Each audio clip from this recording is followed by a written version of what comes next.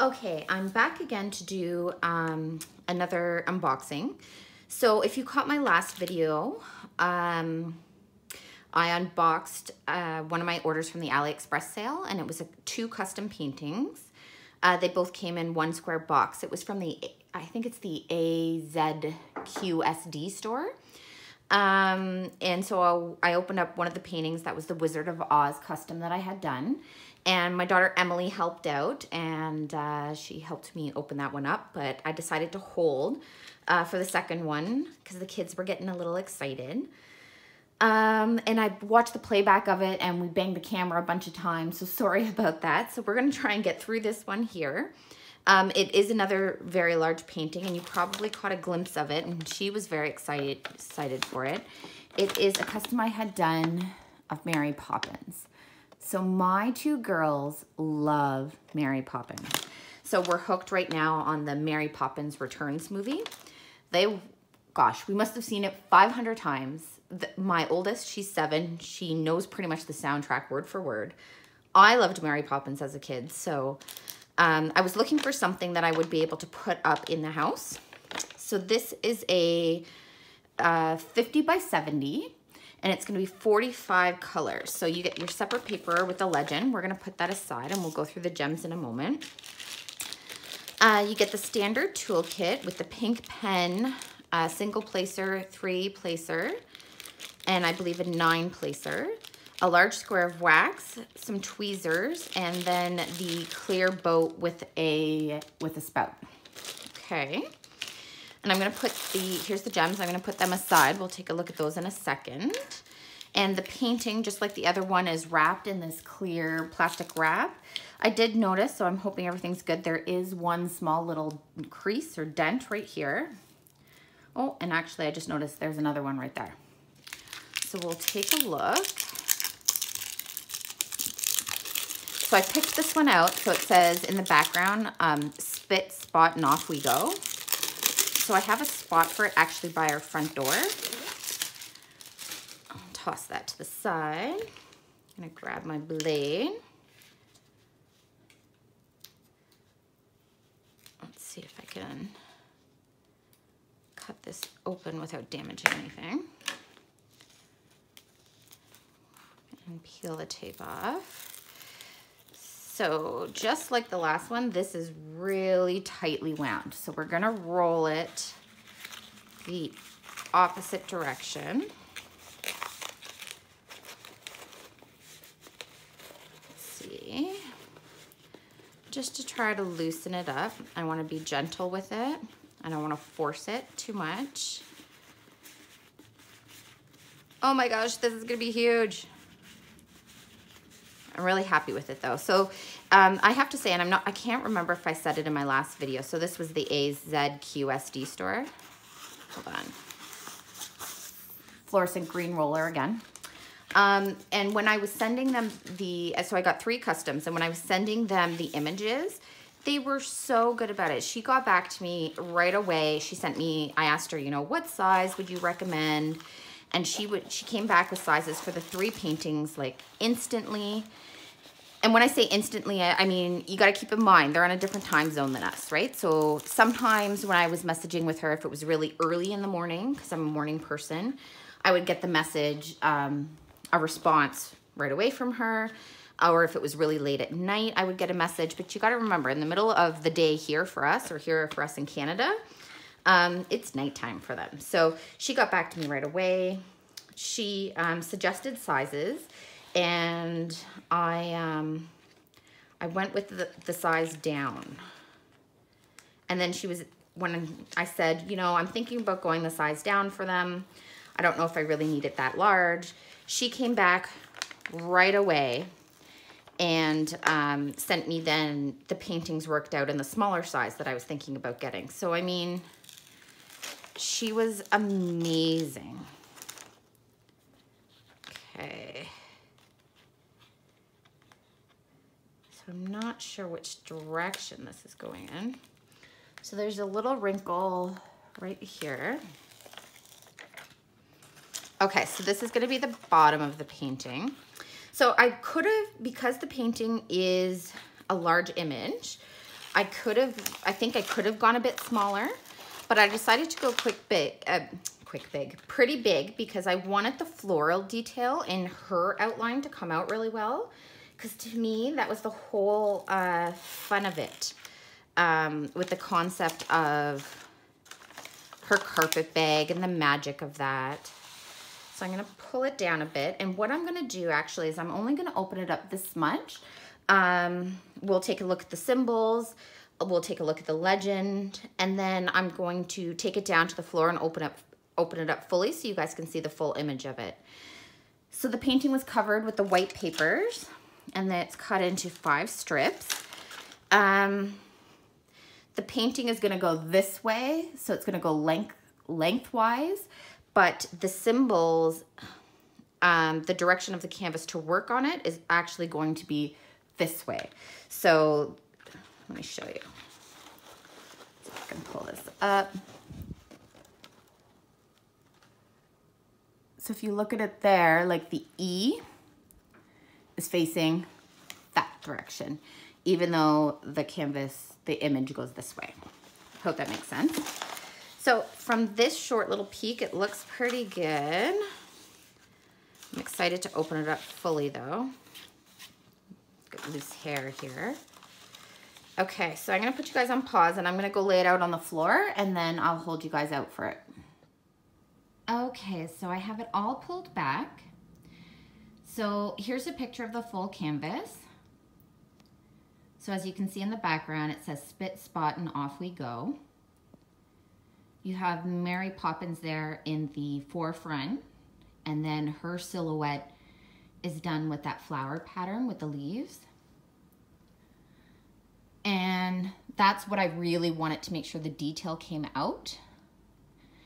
And then the whole background of the painting is it should be soft greens with like a faded flower pattern.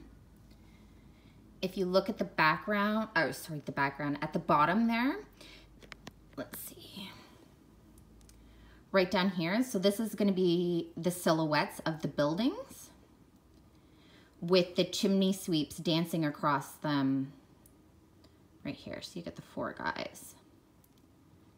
Oh, I think it's gonna be perfect. I'm so happy with it. And I'll insert a photo here.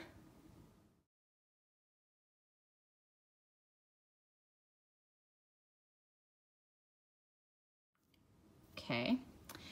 And let me bring you down to get the symbol quality. The canvas is in perfect shape, so there were those couple dents, but it didn't affect anything.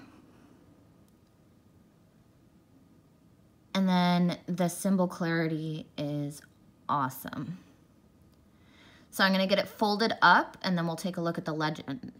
Okay, so down the side here, it gives you the painting code and you've got the little image there. I'm gonna try not to cheek you guys too much. So here is the legend. So the symbols look really good. They're all similar ones that I've worked with. Number 17 looks fancy. But everything else looks pretty good.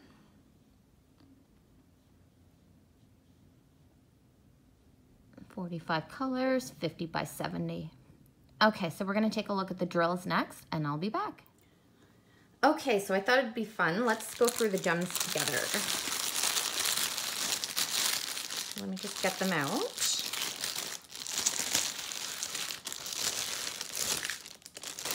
Put the plastic bag aside.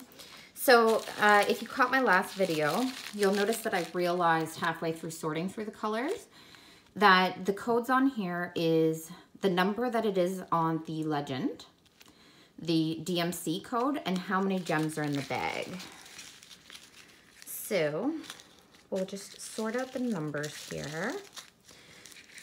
So for me, I know a lot of people talk about like doing inventory. It's a lot of work. Even the process of setting up the paintings, it can be tedious. But for me, I actually enjoyed the whole process of diamond painting. I feel the organization of it is really therapeutic. I find it fun to sort them out. And then when I go to set up a new painting, to be able to put those colors in the, oops, loose gem, to put them in their little containers to get ready. So I find the whole thing fun, and while some of it's maybe a little more tedious than others, I try to embrace each step. Oh, another loose gem. Put it over here. So there we go. So we have 1, 2, 3, 4, 5. We gotta try and find 6. I find having these numbers on here actually awesome. It's really helpful. Although I do miss my daughter being my little helper. She seems to spot these numbers like that. And here I am. Oh, that's 9. 25. 6. Okay, so 5, 6, 7, 8. Let's move this into frame so you can see what I'm doing. And we'll hold up some of the colors after. Okay, so that's our first row, and we're up to 8. And I just had 9 in my hot little paws. 9. And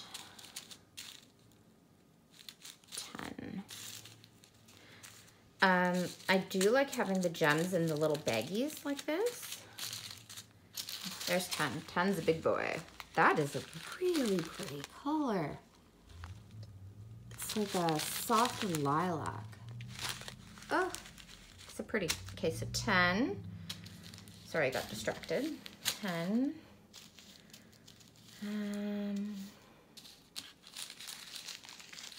11. 11.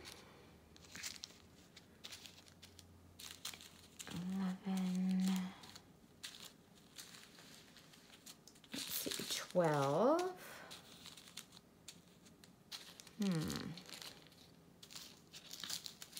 12.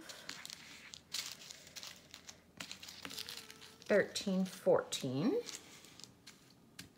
Okay, and now we need 15. So many beautiful greens in this. Let's see, that's going to be the background, all these different greens. 15, 16, 16, that's 18, 19. Where's 17? 9, 30, 17, 18, 19. And now we need 20, 21, that one's already 21,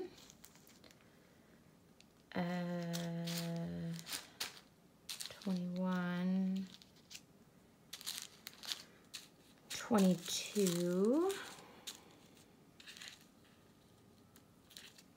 23, 24, 25, 26. So for me, I don't know if I've mentioned before, I like doing both rounds and square paintings. So I don't have a preference. So I noticed that some people, of course, have a preference over whether they like doing the rounds versus the square. I actually like doing both, and I like them for different reasons. Some paintings I think sparkle and shine and look so much better when it's the round drills. And the square I find gives a more filled in finished look. So depending on what kind of painting I'm doing will depend on what type of drill I get. So I'm not really particular.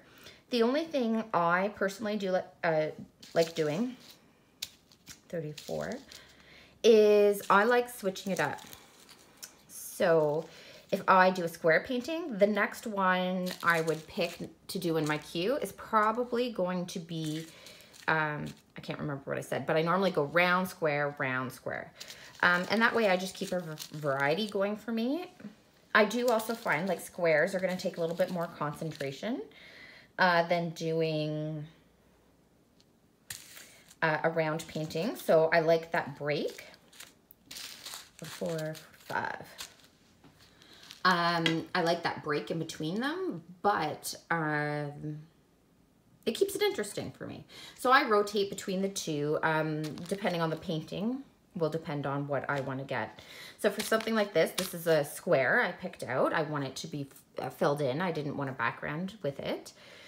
So all my colors are here, just like the last painting. Let's see if I can get this to focus. Actually, let's pick a color that'll show up. Okay. The gems, focus, look to be in really good shape. So I don't see a lot of tabs on the ends. Let's see. And they look to be pretty uniform in shape. So I know it'll be hard to tell until the painting's done, how they're gonna lay and what my popping drill situation is gonna be. But I mean, these colors, I mean, greens is definitely a big decorating color for me. So the shades in here are stunning. And this I presume is gonna be like for the lettering, for the spit spot, and off we go. 3865. So it's nice white, but it definitely, to me, it definitely does have an undertone of green. I said earlier, this lilac color, this late lilac color, oh, melts me. Love it. Okay, so everything looks to be here. I have a few more paintings I'm still waiting to be delivered. She did communicate with me that due to the size of the order that I placed, it would be coming a multiple shipment. So this is my first one that I got in, and I'm just waiting for 5 more paintings, but 2 of them are not for me. They're for a friend. I said I would order for him. So this is my Mary Poppins spit spot, and off we go. So I hope you enjoyed this video, and I will be back with another unboxing shortly. Thanks so much for joining me. I hope everyone has a great day, and see you all soon.